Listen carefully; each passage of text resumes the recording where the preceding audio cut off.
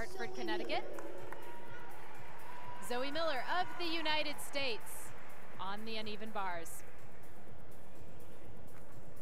This is the routine that clinched the gold medal for Team USA in the team competition.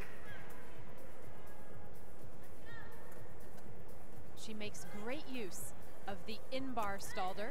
It's one reason her routine carries the difficulty value that it does. And that Downey to Pack Salto combination is another.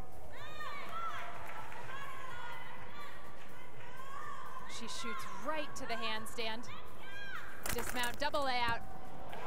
Excellent routine from Zoe Miller of the United States, the 17-year-old. Zoe Miller, 18 years old. She's the 2023 American champion on uneven bars and part of that incredible gold medal winning team on day one here in Santiago.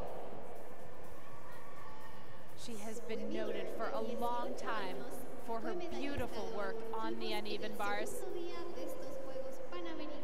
And her road to the Pan American Games has been strewn with injuries. She had surgery on both of her ankles in 2021 and a back fracture last year.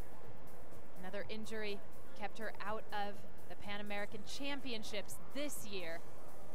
It's so nice to see her healthy and thriving at this event, and thriving she is. It's the only word to describe her performances at these games.